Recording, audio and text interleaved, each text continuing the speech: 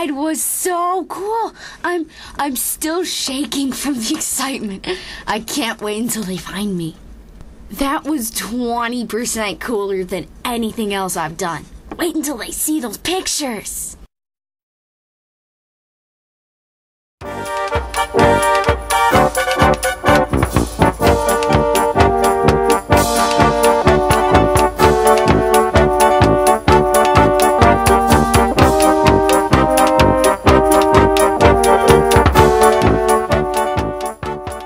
It's been 3 days since I've landed. That's okay. I knew something like this might happen. They're probably just having trouble seeing me because the corn is really tall. They may not find me for a while. Well, that's why I brought my Game Pony DS. I love playing Tetris. 10 days. 10 days of staring at corn. Well, we planned for this. They've probably started handing out lost and found posters. I must remember my training. They're still looking for me. I just need to stay strong and stay calm and beat Tetris. It's been over a month. We knew this could happen, but I never thought it would happen. My Game Pony DS burned out its batteries last week. But hey, that's okay. That's why I brought my entire Daring Do book collection. I'm sure they're still looking for me, right?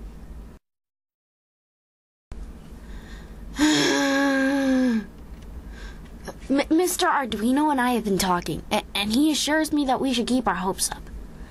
And I've gathered together all the hand warmers from inside the capsule and have named them. They're my friends now. And friendship is magic, right?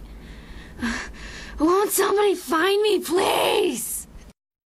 Wait. What's that rumbling sound? It's getting louder.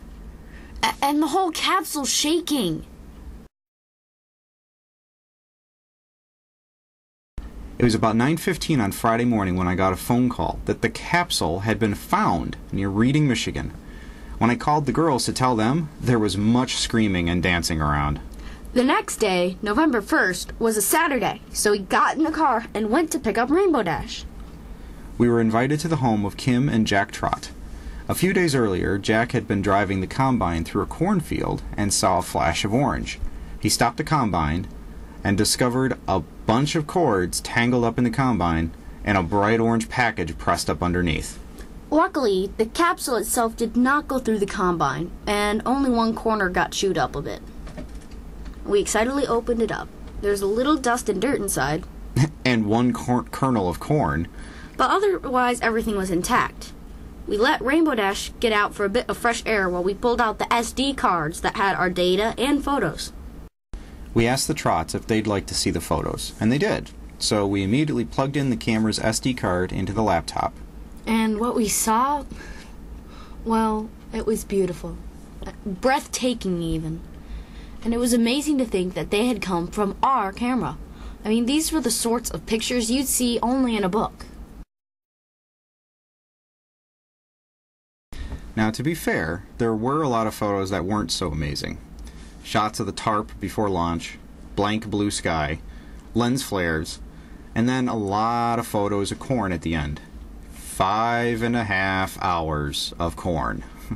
But in between was spectacular. It totally made the last 2 years of work worth it. We're not quite done yet. We have lots of new data to analyze now. And I still need to finish the podcast on the capsule construction. But at least we can be confident that our capsule construction really worked. Oh yeah. And while we do have a few things yet to do, we'd like to end this podcast on a high note and let you see a bit of Rainbow Dash's debriefing interview.